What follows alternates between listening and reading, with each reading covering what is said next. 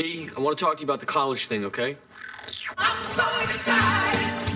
Hey, I'm not taking you with me. I'm Shane Farritor, an associate professor in mechanical engineering at the University of Nebraska-Lincoln. The robots that you see in the movie Transformers are quite a ways off, 25 to 50 years away.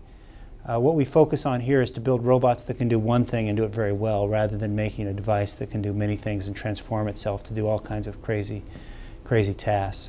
For example, the robots we make, like this one, for surgery, I guess they make a small transformation. They can be reconfigured so that they can be inserted into a small incision.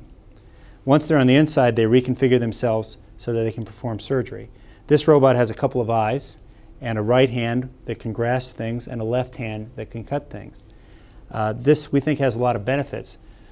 First of all, you can insert all your devices in through one hole, so it's much less traumatic for the patient, leading to faster recovery times and better outcomes.